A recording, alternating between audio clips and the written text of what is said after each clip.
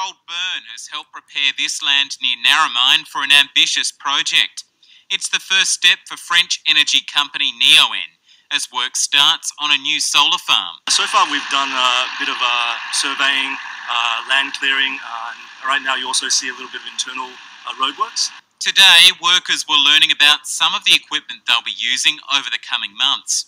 Stretching across 30 hectares, this project may have a distinctly French flavour, but the workforce is quite diverse. We've reached out to a lot of the locals here. There's a lot of specialised people too that come from other areas in regional New South Wales. There's currently about 25 people working on the site, scrapers helping to prepare the land for construction. Solar panel installation should begin within the next 3 months. This site, about 4 k's out of Narromine, is just one of 4 solar farms being built by the company in our region. They'll have a combined price tag of around $200 million. Parkes will play host to the company's largest solar farm with a 65 megawatt capacity. The other 2 will be in Dubbo and Griffith.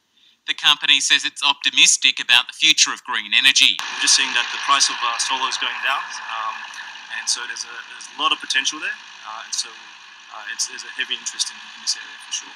All 4 solar farms are set to be up and running by the end of the year. Patrick Major, Prime 7 News.